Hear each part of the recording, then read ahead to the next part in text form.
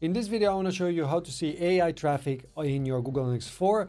And as the AI is getting better and the search is getting better, you're going to get some traffic to your website through these AIs like ChatGPT or Bing. That's why it's important that you know how to see that traffic coming to your website. If it's getting bigger and bigger, maybe you can optimize for them. Hello data people, I'm Robert from Clicks.ai and I'm here to help you analyze and understand data to make better decisions in e-commerce. So let's get started by just going to your Google Analytics 4, and here if you go in reports, you need to just find the acquisition report, and here we have traffic acquisition. So if you click on that one, so if you scroll down here, you can come and let's take referral. So just filter by referral and then hit enter. From here, what we need to do is just add here source.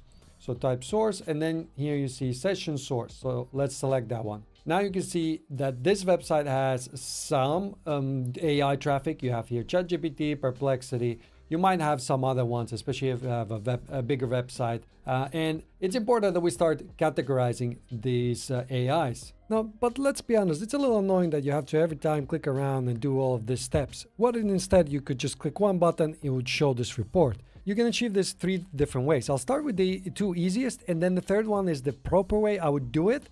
But it requires that your kind of organization is also, they're on board with that. So if somebody else is, in charge of your data, make sure you check with them before you do the third method. So let's start with the first method, which is basically just using the library feature in GA4. So if you scroll down here, you have library. And if you don't have that one, then you might not have the rights to do this. In this case, just wait for the second option. There, with any rights, you can achieve the same result. Okay, and then scroll down. And you have a bunch of reports here. So what we need to do is just type acquisition. And I have here a few different ones. So I'll just choose the one that I think is the real one. I'll just choose this one. And if I click on these 3 dots, make a copy, I'm going to call it AI traffic. And I'll just make sure it's sessions and then save. And now if I click again on the 3 dots, I can edit this one. Next, let's take a look. I actually don't want these graphs for my report, so I'm going to just disable it. Just click on this eye icon, just removes it. And if I scroll down, I have now this, it's a channel group, it's default channel groups. That's how it's sorted. But actually, if I click on dimensions, I want to make sure that source is selected. So here, source. So I drag it up here, and also I'll make it as default like that. And then when you apply it, you'll notice it also applies it here. But that's not enough. We need to add a filter. So if you click on the filter, and from here, click on filter again, and then search for source. Again, we're looking for that session source. So session source, and then from here, let's make sure we choose matches regex. And then I have this value, which is basically just the top 3 AI tools that they're out there. So that's basically the ChatGPT, Perplexity, and Gemini by Google. And I'll add this value to the description of this video, so just grab it there. I have those there. If you need to add more things here, just come to the end here, then type pipe sign, and then type your AI tool. So like this. So all the time, separate them by pipe sign, and pipe sign just means or. So let's remove that. We don't need it. We just want to have those 3, and then apply. Now it will just filter by those 3 AI sources. And you can see right now, I don't have anything from Gemini. It's these 2. All right, that's good. Now I can save this. Save to the current report. And then let's go back. And now here we have, notice how I have our shop here. And also if I go to acquisition, it's under our shop. So that's what I need to go. I need to go inside this collection. So let's go edit. And now I can search here for AI traffic. That's the report we just created. And I'll just drag it in here. So I have first the traffic acquisition, and then I'll drag it here. Let's say it will be the last one. Now just keep in mind, if you do this, it will be updated for everybody that's using GA4, which is not a big problem. But if somebody else is responsible for it, just double check that this is okay so that they're aware of this. But anyway, let's add it there. And then if you just click on the save button so that it gets updated. Now scroll up, let's go back. So if we go now to any report, so here I'm in reports, let's go to acquisition, you'll notice the AI traffic session is there. So if I click on it, There you go. So now every time you go to GA4, you can just come here and click on this one button and you'll see the traffic that's coming from AI sources.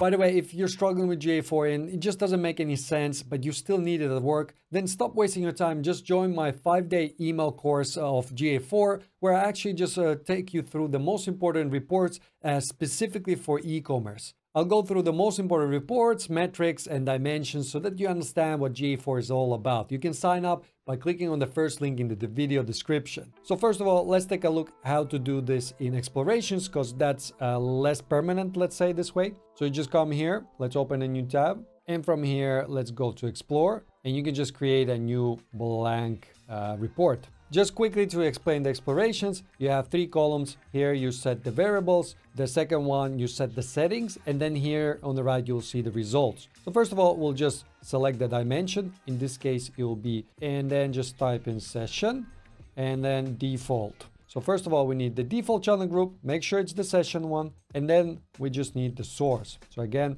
session source, that's what we want. Confirm. And now in the metrics, just add session.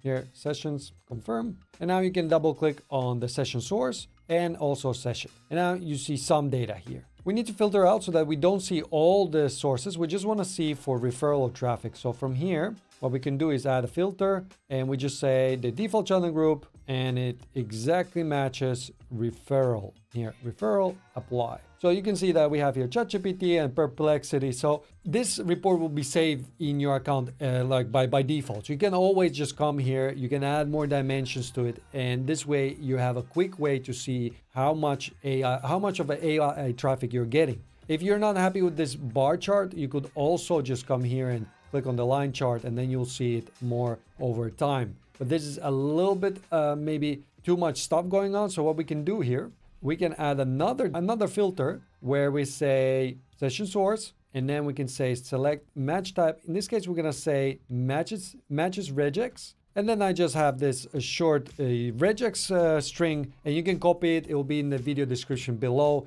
Basically, it has the most popular AIs and the websites they might be coming from. So you can just grab it. Those are the big 3 I've added. So apply. And now you can see that the data will be only for your ChatGPT, Perplexity, and also Gemini from Google. So this is how easy it would be, and this report is also saved into your account. So you every time you don't need to reset this. It's you set it once, and then you can come and just view it. Now we could also name this. Let's say AI traffic, like this. So now it's just saved there. Anytime you go to explore, there's a list of reports. Now, the other way to do this and to have it a bit more permanent, I would even say, you can go to admin section, and you can basically just add a new channel group. Now, if you have a bigger organization, I would definitely check with whoever is responsible for data if this is okay to do. But I just want to show you that it's maybe the easiest way to include it so that you don't, that it would be just part of the channel groups.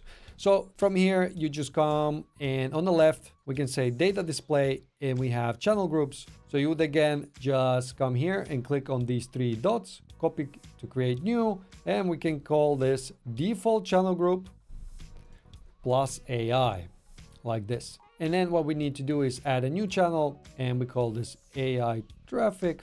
So like this. And then let's add a condition. Again, the condition will be exactly the same as before. We say just source, and from here matches regex, and add it like this. If at any point you want to add more things to this, remember to add this pipe sign, and then you add your AI.com.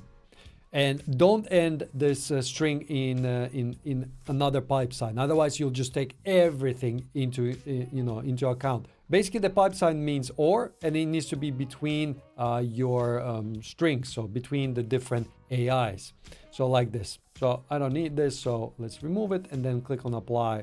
And from here, this is all we need. We can say save channel, and then we need to click on the reorder. This is important to do because if you don't reorder it, the AI traffic will just go directly into the referral. So just drag it. It's sometimes a little bit difficult, especially on Firefox. It doesn't always work properly, but here you go. Just drag it to the top and then click on apply. And the good thing is that this applies retroactively to your data. So you don't need to wait for this to work. So now if we go to any report, so from here, reports, and if I just find acquisition, traffic acquisition, And from here, we could say default channel group plus AI. If I select that one, you see I have some AI traffic, and now it's grouped in one chunk. This way it's just easier to analyze things, and it just shows up there. Okay, now you know how to see AI traffic in your GA4, but if you use Google Analytics 4, its default reports and metrics, they don't just make sense, and you're just wasting your time by using reports that are useless. That's why I created the video here in the top right corner, where I'll go through the most important reports for e-commerce specifically in GA4.